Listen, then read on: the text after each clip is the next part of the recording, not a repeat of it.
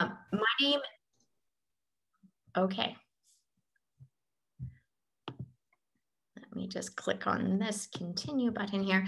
My name is Nicole Steinbok. I worked at Microsoft for 17 years. I started as a test engineer and became a PM. And when I finished, I was eventually a program manager. If you're here right at the beginning, I was talking about how I switched into doing more volunteer work. And in this fall, I'll be revisiting what I'm doing and see what I want to do with the rest of my life. But this next hour, I'm very excited about sharing tips that I have for working in tech. So the first stage of working in tech is before you even apply for a job. My biggest tip, which you are already doing, is to do internships or side projects. These are so valuable for you to learn what it's like to work in tech, but it's also valuable to help you get a beefed up resume. So for example, after I had one term of university, this is what my resume looked like. I had a few grades. I did not do well in English Lit, and I had some work experience, the fancy of which was Wendy's cashier.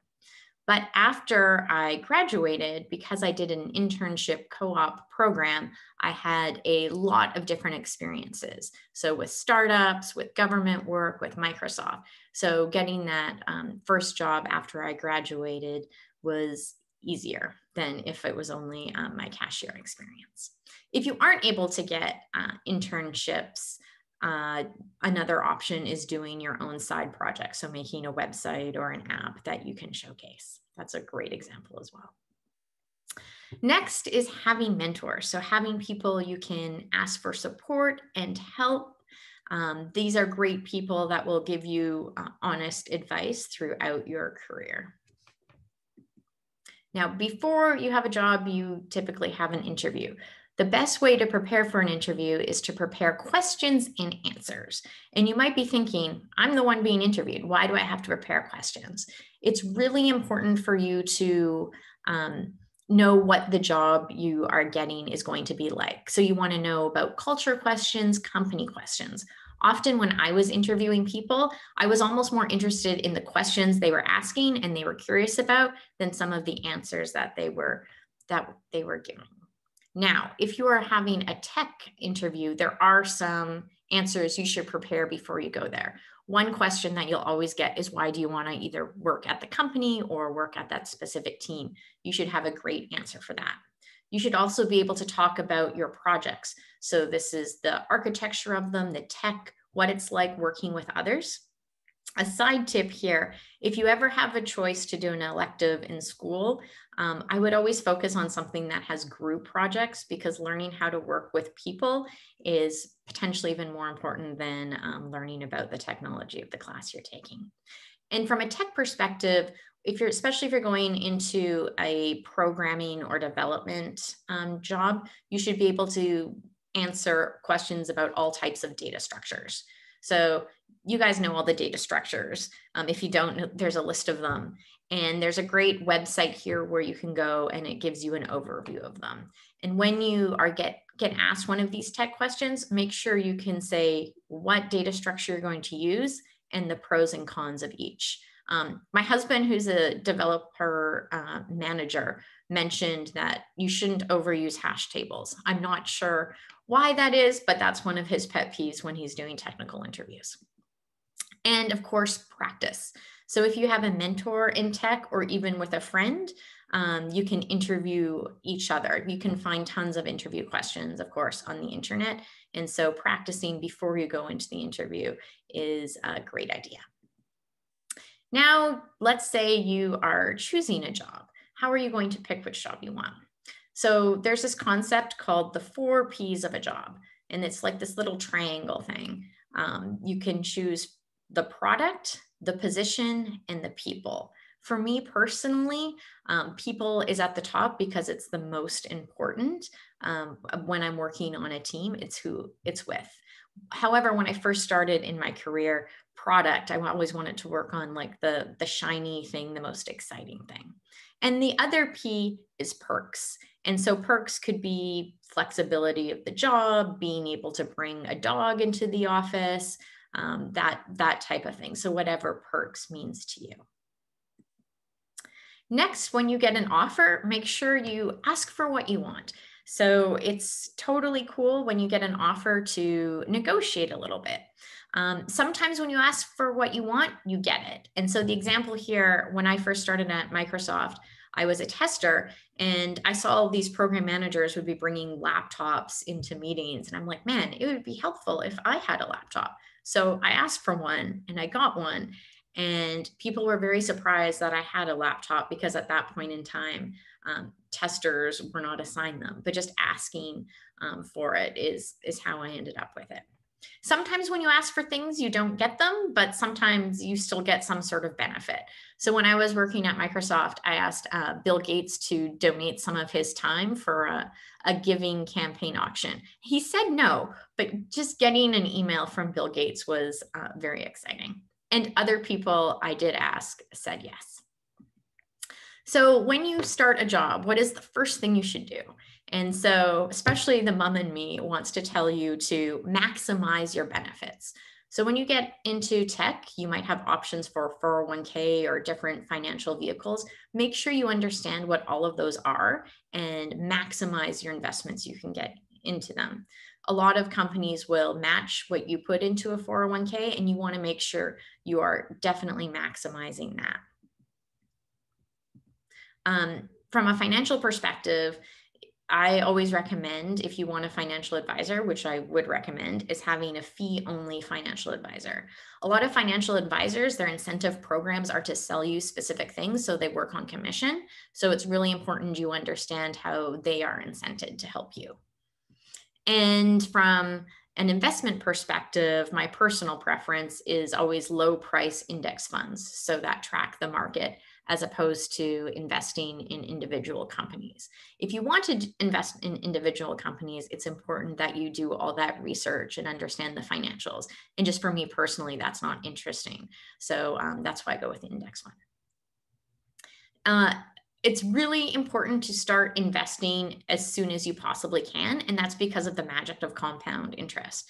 So in this example, Emily starts investing 10 years before Dave, and at 65, she has about double what Dave has. So start as soon as you can. When you first start your job, it's the perfect time to do that automatic investing because you've never got that big tech paycheck before. Putting a big chunk away right at the beginning, it won't be impactful for you.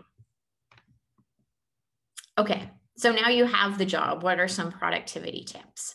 I am a huge fan of lists. So I would recommend when you get up, you make a list and then you get epic shit done and you just keep repeating. I find lists a very comforting way to get a whole pile of thoughts in my head. Sometimes I do it digitally. This is an example of me and my kids when school first closed down last year. And so just getting things down and then working through them also gives you a sense of accomplishment, and it can help you prioritize what you work on. Focus on the essential. So there's going to be a lot of stuff coming at you when you're at work.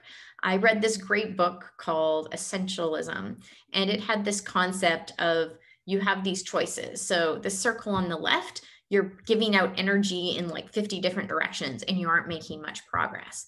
But if you look at those and you evaluate it and you're like, what's the one thing that I really care about? And you put all your energy in there, you can make a significant amount of progress. This is a talk, 22-minute meetings that I gave, and it's really about having efficient meetings. And so when you get into the work environment, meetings can be exciting and fun and productive, or they can be the most boring, useless things you've ever been in. And so if you own a meeting, make sure you have an agenda, you send reading beforehand, you start on time. I like this idea of getting people to stand up. If you do Scrum, you have a daily stand up. And when people are standing, they tend to be more efficient with their time time because they want to go back and sit down. Making sure people aren't distracted during meetings. So that might mean not being on laptops, although that's a bit different when you are online or no phones, and making sure you focus and sending notes and action items afterwards. It's interesting because running a good meeting can be a huge impactful thing for your team, but it's not something we necessarily learn about in school. We just either learn by example or don't. So there you go. Have great meetings. For all communication, my one piece of advice is make it all shorter. So there's this great quote that he would have written a shorter letter, but didn't have the time. When you are communicating with people, people are getting so much information. So taking that extra time to keep it short and sweet is super, super helpful. And you'll likely get a better response. Another thing that can sometimes happen in tech is you take on way too many projects. So I've had experiences where I've taken on 5 different projects and was scrambling and didn't do really well on any of them. And that negatively impacted me versus when I just focused on one big project and did a better job. So really think about that quality over quantity. At least from my experience, I've never gotten feedback that said, oh, Nicole, you didn't do enough. It was always about the quality of the things that I did. I belong to a cult. It's called the Cult of Done, and I find it very inspiring. So this is basically the whole idea of the cult, is to inspire you not to procrastinate. And that was a big problem I had in college. So the few things that I really like about it is this one, which is pretending you know what you're doing is almost the same as knowing what you're doing. So just accept that you know what you're doing, even if you don't, and just do it. I find that inspiring because everyone does something for the first time. And so having that confidence in yourself can be really helpful. I also love laughing at perfection. It's boring and it does keep you from being done. And I think that's a lot of reasons why people procrastinate is because they have this fear they're not going to do a good enough job. But just doing the job is the thing. So getting it started and you'll surprise yourself. So on the job people tips, I sort of mentioned this at the beginning that a lot of times working in tech, it's not about the tech, it's about working with the people. And so one way to get others to like you is to like them first. And the best way to be interesting to someone is to be interested in them. So instead of constantly talking like about yourself, which I feel like I sort of am right now, listen to other people and ask them questions about themselves. This next one, MRI, and this is not the medical scanning thing. It stands for most reasonable intentions. So sometimes at work, I would be working with someone and they would be doing something crazy and I would just think they are a crazy person.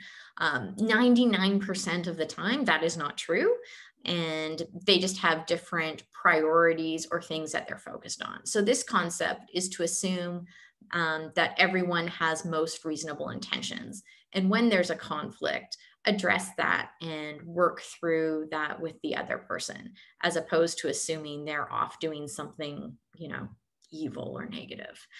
The one story I have here is I was working with a design research person and her and I were just like constantly butting heads because I wanted her to do this thing and she was always doing that thing. And we got together once and we wrote our priorities on the whiteboard, and her priorities were exactly the opposite of my priorities. And that didn't solve our problem, but it gave us the understanding of where that conflict was so we could better understand each other. Okay, I don't know if a question came in here. Yes, theater. We'll get to theater too. Thanks, Mike. Next up, feedback is a gift, so embrace it. So sometimes you get feedback and it doesn't feel good if it's ways that you can improve or something that you shouldn't be doing, but it's really important to pause and consider what that feedback is. So the worst way I ever got feedback, I worked on MSN Messenger when that was a thing back in the day. And this one developer engineer, instead of coming to talk to me, he updated his status message to say how awful a feature I was working on and had designed was. And it was like the most Seattle passive aggressive way that you could give feedback. And because it was done in such a bad way, I just was mad at him instead of actually thinking about his feedback. Now that's been a long time. He was actually right. He had really good feedback, but because I was so like annoyed at the way he was delivering it, I didn't consider it myself. So even if something is really annoying you, the way that you get that feedback, do take that time to pause and consider it, because even though someone might not be delivering it very nicely, it might actually have value. The other thing to think about is the flip side is when you want to give feedback, make sure you give it in a way where someone isn't going to outright dismiss it if it's that sort of antagonistic approach. So give it in the nicest approach you can, but be honest. Okay, so now you've been working and it's been a year. What do you do? The first thing one thing to consider is to give back. So if you are lucky enough to work in tech, you're lucky enough. Tech has a lot of great paying jobs and a lot of flexibility. And so you'll be in a position of privilege and able to give. There's different ways to give. You can give money. You can give your time by volunteering or being, even as we talked about, being a mentor or having a mentor. Being a mentor is also a very helpful thing for others, but it's also helpful for yourself because it gives you time to reflect and help other people and give them advice, which sometimes can be used on you too. I find that happens with me. So for giving back, you can give to charities, but I'd also have you consider giving to family and friends who maybe not be in the same financial position as you. I read this great book this year called Happy Money, and it talks about how to spend your money to be happier. And it's the standard things, which are sort of cliche, but I think are still really important to think about, which is like experiences and spending your money and time on other folks. So there's this little analogy that I thought about when I was reading that book, where you could buy like a super fancy car, or you could buy a still fancy car, but less fancy, and you could take your family and friends on 3 amazing vacations. And so thinking about that for yourself and reflecting on what would make you happier. Now, to me, it's always going to be about the experience, but maybe there's some people who just really want the fancy car, and that's okay too. But knowing about yourself is really important. Okay. Do not lose vacation days. So at Microsoft, when you first start, you get 3 weeks of vacation, and you progressively get more as your seniority at the company increases. Do not lose these. So you can, at Microsoft, you can roll over your vacation days for a year. And so you can get up to 2 years of vacations at one time. But there's some people who would just lose them, and that would drive me crazy, because when you are losing vacation days for a corporation, that means you're basically working for free. So do not work for free. It's also working, it takes a lot out of you, and it's really important to have time off. And it doesn't just help, your life. It also helps your work and your creativity at work. Everyone needs a reset. I want to talk about unlimited vacation days. So did not have this at Microsoft, but unlimited vacation days are a lie. You're not going to ever be able to start at a company and just be like, see ya, I'm never coming to work. I'm going to be utilizing my unlimited vacation days. And so if you get unlimited vacation days, I would encourage you to define an amount when you start that you think would be appropriate for a person. If you just started at Microsoft, that would be 15 days or 3 weeks in a year. So after you define that amount, I would communicate that with your manager, like, hey, I know we have unlimited vacation days, but I'm going to be taking 15 days of vacation this year. And then make sure you take it throughout that year, because otherwise you end up working for free for your company. And there's a great book that just came out called Time Off. Again, it talks about some of those things I was mentioning, that time off is important for you as a person, but it also help your career and give you time to reset and just to explore other things as well. Okay, some forever tips. Here's a whole pile of great books. The 2 books that I mentioned are also in this list. So if you go to this URL, you'll be able to go to my Amazon list of the books that I've loved over the years. I could talk about each of these books for a long time, but I'm not going to, because you guys don't want to be here all morning or afternoon, depending where you are. Next, considering valuing your time over money. And so when you get into a position to be able to trade these off, some things that I did over the years is I worked part-time. So instead of working 100% time at Microsoft, I worked 80%. So I'd have Fridays off to do kids stuff or personal stuff or whatever I wanted to do. Hiring cleaners is also important. This happened for us when my mother-in-law was visiting, and it had been a couple of years since we started working and we had 2 kids. And she's like, have you considered hiring cleaners? And that was after I think she used one of our bathrooms. And so we did that. And that was something that really was something that helped us out. And then of course, use grocery delivery services and all the things to help with your efficiency. Going back to theater, take an improv class. So this is me in leading some dance off at an improv competition thing, and it's so fun. So improv can help you with public speaking and confidence and justification and being fabulous in meetings. And it's a lot of fun. So I always encourage people to try that out. It's also a great way to meet people who are not at work. It was exciting to me to start having friends that didn't work at Microsoft. And then the big one, find your reason for being. So this is a Japanese concept, and I'm always up for a good Venn diagram. And I think this one is just so fabulous for people to think about what that passion and what they love and what you can be paid for and what you're good at, and sort of finding that sweet spot for you. And this is something that I'm continually working on. So yeah.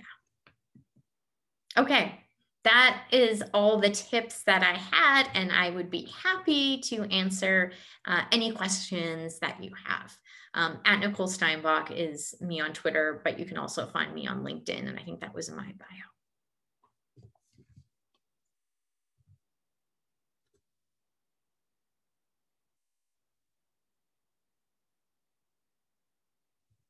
I'm not seeing any questions in the Q&A column. So I don't know if I just wowed you so much that you have no questions left. But maybe a question that I can ask is there a tip that was surprising for you or that stood out to you in the talk?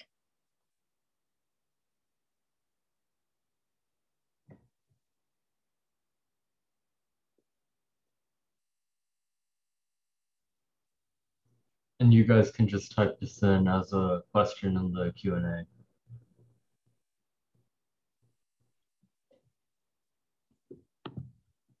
Oh, we have a couple. Okay, we have one question and then one answer to your question. Awesome. So Luke says, focus on one project instead of multiple. Yeah, that's a big one. Another way that I sometimes talk about that is being a unitasker instead of a multitasker. Because when you're context switching, our brains aren't computers. That takes time and distracts us, versus just focusing on one task at a time can improve your quality and your efficiency. So what advice would you give to an 18-year-old going for computer science and wanting to be in the tech industry? Well, I feel like I'm not sure if you were here at the beginning, but the main thing that I had at the start was making sure that you're doing internships and side projects and actually doing the computer sciencey thing to build up your resume, and also find people that can be mentors to you so that you can talk through the journey that you have. The other advice I would say is, yes, go into computer science. I that's one of the things that I love telling young people, because it's just such a great industry with flexibility and financial rewards, and it can be fun. So yes, do it. You're on the right path. Any other questions?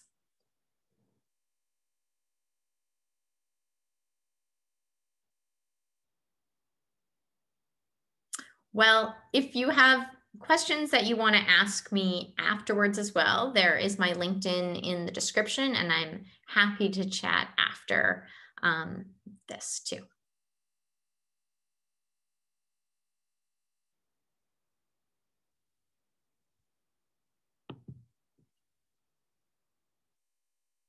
We have another one. Oh, okay. You said you decided to work part-time. At what point in your career did you feel capable of doing that? Well, when I decided to work part-time, it wasn't because I felt capable of doing it. I felt I was going to not be in a very good place if I didn't change something. So I switched to part-time when I had 2 young kids. And so for me, at that point in time, I felt like I was just failing all over the place. I was failing at work and failing at being a mom and a wife and a friend and being just a healthy individual. And so for me, it was more about, I need to change something here because things aren't going well. I was, even though I say I felt like I was failing at work, I was doing a good job at work. And so the team that I was on, I'd been there for a couple of years, so they felt comfortable with me moving to part-time. One thing that was a bit interesting about that, this was quite a while ago, where the HR team was actually more nervous about me going part-time than my manager was. And it wasn't because they were nervous about me in particularly. They were nervous about other people wanting to go part-time. But when you go part-time, you also give up aspects, you give up a portion of your salary. And so no other people on that team ended up making that switch. So it was really beneficial to me and my family.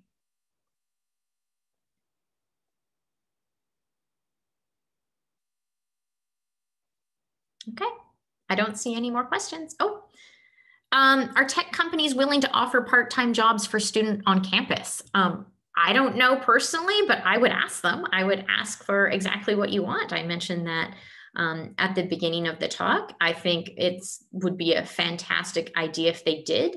I know a lot of tech companies, especially the big ones, do internships where you work for the company like 100% of the time, where you're not going to school, and then you go back and then you work at school. So I would totally encourage that. The internships that I did extended my degree by a year. So instead of graduating in 4 years, I graduated in 5 years. But that year was so valuable from my work experience perspective and having a resume where I could actually get a tech job, that I'd highly recommend doing that. Again, going back to like the focusing on one thing at a time, focusing on school and a part-time job and whatever else you have going on could be challenging, but you might also be that type of person where you would thrive in that environment. I actually did work part-time at Microsoft while I was going to school, but that was a different thing. So there was this thing called being a student consultant, and I basically gave away a whole pile of Microsoft software. So I think it was like Visual Studio and the latest version of Windows, and I organized some tech talks. So it's weird because you asked me that question and I didn't even realize that I actually did that when I was going to school. So finding those opportunities that are out there is a great thing to do. When I was in school, I also worked in the computer help desk. So it wasn't for a tech company, but it was better paying than working at like my Wendy's job. And it was related to computers and working with people. So that was a great experience, even though it wasn't like a programming type job. It was still slightly in that tech industry. So that could be another option for you if you're on campus.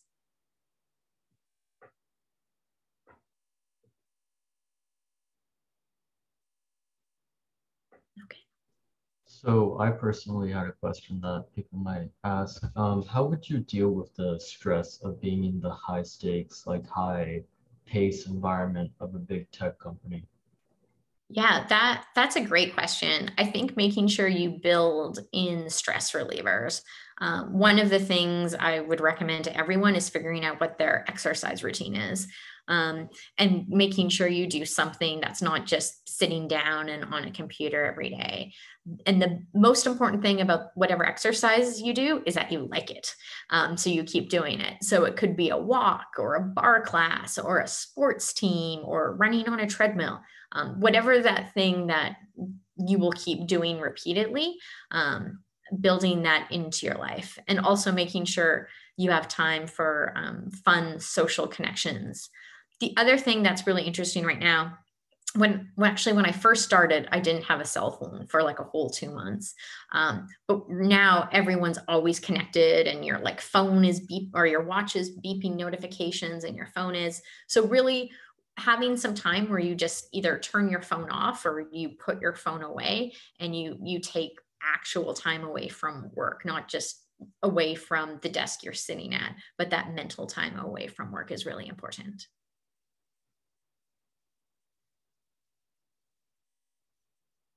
Thank you for that answer. If anyone else has any other questions, feel free to ask now. It can be about Nicole's career or anything talked about in this workshop. Just feel free to ask. Is anyone curious about this rubber chicken on my desk? So this was a picture I took at my last day at Microsoft. And this rubber chicken is a thing that I used in meetings. A lot of times in meetings, people give like status updates, or there's a whole pile of people presenting. And what happens is everyone gets 10 minutes. And the first person takes 15 minutes. And the second person takes 17 minutes. And, the poor last person is ending up with 2 minutes when they should have had 10. And so I use this rubber chicken technique, which is like, if you go over time, I'm going to squeeze this. And the good news is when people have a visual, especially if it's funny and light, it helps people keep on time. And I don't think I ever actually had to squeeze the rubber chicken. It was just the threat of squeezing this ridiculous thing in a meeting that helped people stick to a time schedule.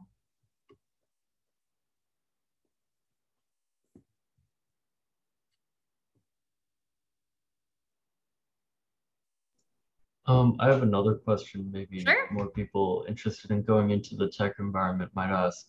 Um, do you have any tips for collaboration in these tech companies for managing people, stuff like that, that sort of social interaction, since you've had these roles at Microsoft? Yeah. So I loved managing people, and I think it's the best way to get into that is, before being a manager, is being a mentor to someone. So if you've been working at a company for a couple of years, volunteering to mentor someone who's brand new, because you get to do all the best parts of being a manager, which is helping someone grow, giving them ideas and feedback, but you don't have to do all the stuff like writing reviews and giving them potentially hard messages. So it's a great way to start, and it's helping someone else to see if that's a type of role that you would like. Because not everyone in tech wants to be a manager or needs to be a manager. There's lots of high level, like tech focused and engineering roles that you can have. But the best way to like just learning how to work with people is to work with people. So, I mean, you can read as many books and advice that you want, but you need to have that practical experience.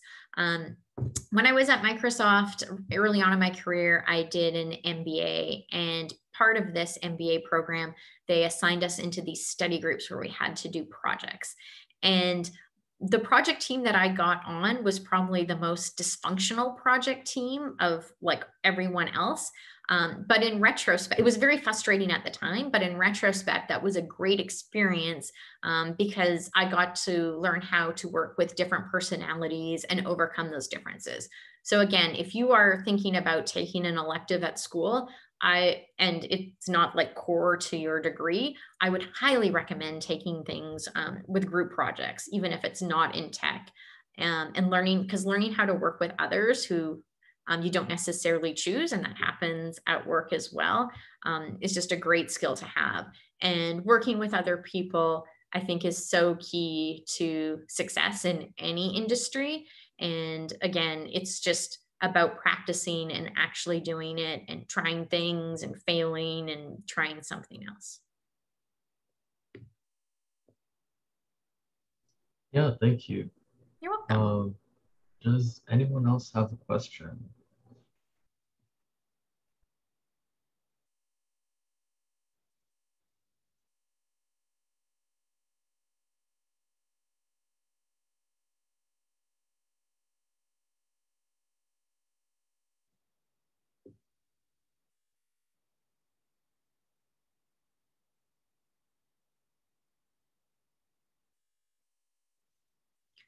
Um, as I mentioned before, you're always welcome to follow up with me on LinkedIn, and I can answer questions there as well. Yeah, I think that's all the questions we have. Let me Okay. video. Thank you so much, Nicole, for spending all this time with us today and telling us all the tips you have for working in tech. We really appreciate it on behalf of everyone at Labs. Thank you so much. You're welcome. I enjoyed sharing some things that I know. I Thank hope it was you. helpful. It was very helpful. Thank you very much. I hope everyone has a great day, and thank you again for being here with us. Okay. Bye, everyone.